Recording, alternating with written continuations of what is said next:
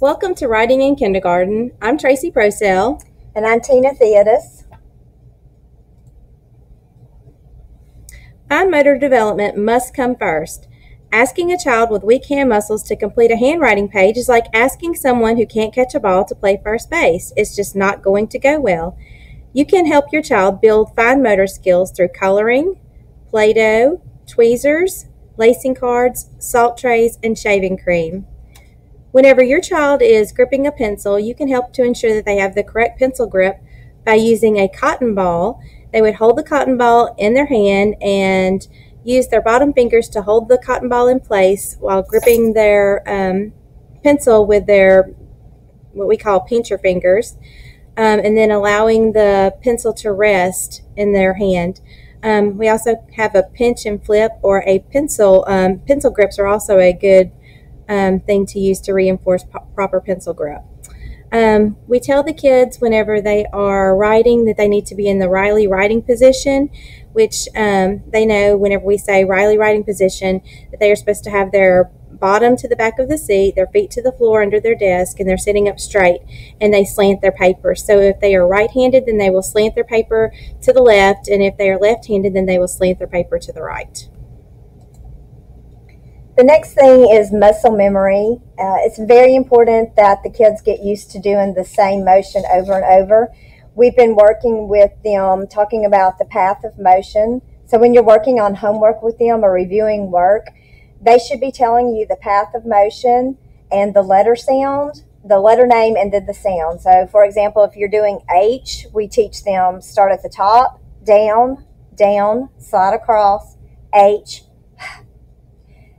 They're hearing it from us at school, and if you are practicing at home, they're getting more repetition, and that's going to help them to remember it. When we're also teaching it to them, we're saying it, they're seeing it, and then they're doing it themselves, and that forms their memories also. With the pencil grip, you need to, and the motion, the path of motion, it's harder to fix all of that when they're older, so make sure that they're doing it correctly now before it becomes a bad habit. You might hear them talking about the different types of letters. So the chicken letters are the small letters, A, C, E, I, and M. The tall or giraffe letters, B, D, F, K. And the letters with the tail, we call those the monkey letters, the G, J, P, Q, and Y. You'll also see on their writing paper that they have the highway lines, the top, the middle, and the bottom line. It's really important that they get used to touching the correct line when they're writing. Okay, Minute to Win It is something new that we've started this year. The entire class will start on the letter of the week, and they practice writing the letter across the top of the page, and then they'll come to a stop sign. This is done at their own pace. I'll walk around the room and make sure that they're each forming the letters correctly. If not, I'll show them the correct way. Then I'll set a timer for 1 minute, and the students race down the page as quickly as they can. Again, my focus is the path of motion. If they reach the bottom and the letters are formed correctly, they pass that letter. So that means that after a few weeks, some students may be working on G while others are working on K. My expectations may vary from one child to another. Some students may need to complete the page while others need to just do 10 correctly.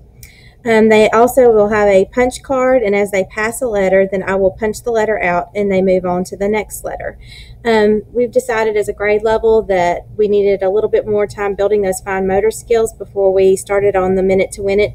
But when we do start on this, it will be done on Friday. You'll see homework come home either on Friday afternoon or Monday. Homework in kindergarten with the handwriting is optional, but like I said, it will be due on the next Friday. The students will have some kind of reward depending on their teacher if they do return the homework. Homework is not meant to punish the kids. It's going to help them reinforce what we've taught all day long. Although it is optional, it's going to help them with their educational process. It's going to also help them get in the habit of doing homework. So it's highly encouraged that you have them do that at home. When you're working on their handwriting homework, try to go through the path of motion with them. to reinforce what we've taught at school. And the path of motion is written on the top of the hand worksheets so that you'll be able to know exactly what we're talking about during the day. And the kids will probably be able to do it even without you cueing them because they've heard it at school. Okay, Writer's Workshop. Handwriting refers to letter formation, and writing is the act of communicating an idea so that others understand your message. And writing doesn't always involve handwriting. Children at this stage may scribble, they may draw pictures, or they may use letter-like forms, but eventually they will learn to incorporate letters, words, and conventional spellings within sentences and paragraphs. When children are given the opportunity to write about their own topics for real audiences, they begin to see themselves as real writers, which they are. And we want writing to become something they choose to do, not something that they have to do. We will use teacher modeling, shared writing, and independent writing supported by teacher conferences. Our goal is to help children love writing, to deepen their understanding of it, and to promote writing outside the classroom. There will be many stages of writing that you will see your child go through.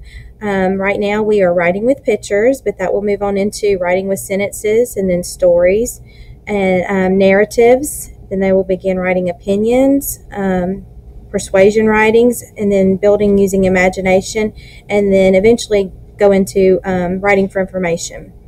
As I said, it's progressive. It starts with scribbles and pictures and moves to labeling and writing, hopefully writing sentences, and by the end of the year they should be writing a paragraph.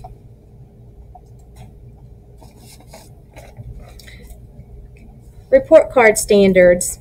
This is something new that they're doing this year as far as a report card goes, but what they'll be looking for is, can your child write in a complete sentence using proper capitalization, punctuation, and spacing?